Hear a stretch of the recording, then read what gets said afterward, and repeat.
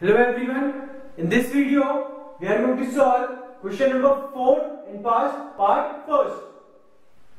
In this part, first of all you have to form the linear equation and after that you have to solve them by any method. And we know that there are three methods by which we can solve any linear equations, that is substitution method, equating the coefficient and cross multiplication method. So first of all let's form the linear equation. According to the question it says that part of monthly hostel charges is fixed and the remaining depends on the number of days one has taken food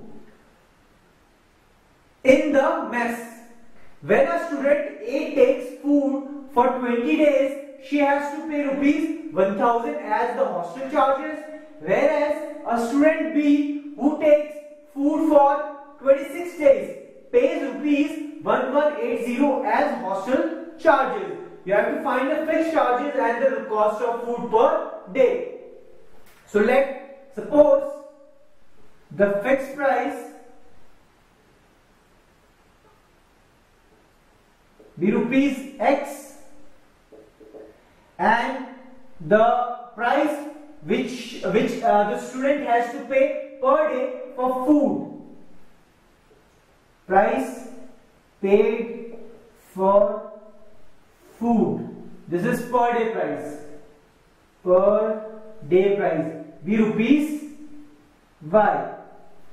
And now we have to form the linear equation. And according to the question, it says that the fixed price, which is X, is fixed, and if you are paying rupees Y daily and the first student has taken food for 20 days, that means if you are paying rupees Y daily and you have paid it for 20 days, so obviously the total amount you would be paying is 20 Y.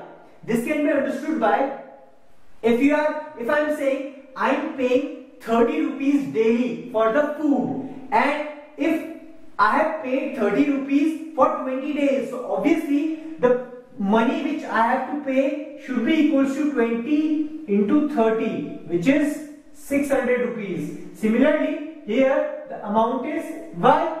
So the amount she had paid for 20 days should be 20 Y. She is paying a fixed amount rupees X plus she is paying rupees Y for 20 days, and the total amount which she is paying is equals to rupees 1000. So this is our first equation, and it is in equation second, a student who takes food for 26 days. Now for second student the fixed price should remain same, but now because the daily price which they have to pay is Y and this student is taken food for 26 days, the total amount which she would be paying is 26 Y. And fixed price and daily price in second case is equals to 1180. This is our second equation. Here the coefficients are already equal. What we have to do is only subtract these two equations.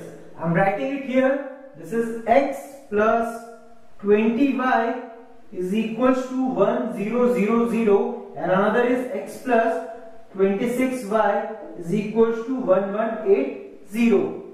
If you have to subtract these equations, what you have to do is change the sign. So this positive negative can be cancelled out. This plus minus is minus, and 20 subtracted from 26 is 6Y with negative sign, because greater value has now negative sign.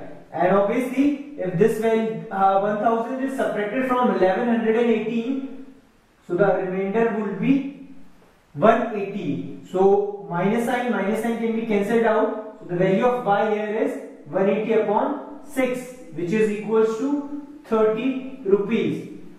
So in this case the price paid for food per day is rupees 30, and if you want to find the value of Y, you can substitute this value in any of the equations. Let's say I am substituting this value in equation first.